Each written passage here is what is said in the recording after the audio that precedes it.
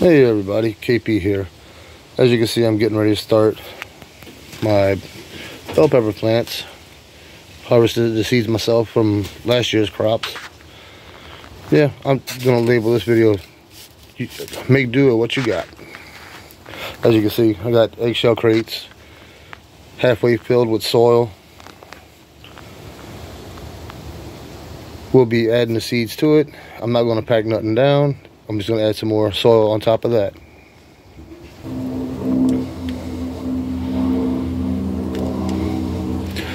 As you can see, it's not really easy to separate all these seeds. Last year when I harvested these, I basically just cut them out of the bell peppers, dried them out, let them dry over a couple days until they started turning brown. As you can see, I got the seeds in there.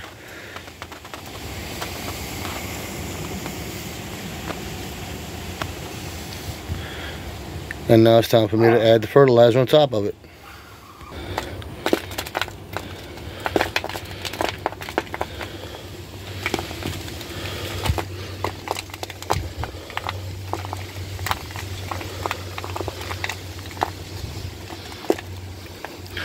The soil is already pretty moistened.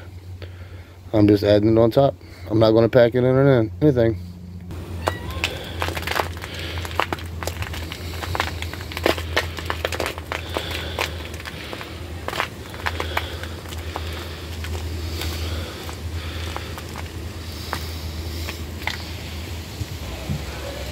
As you can see, I got all the seeds covered.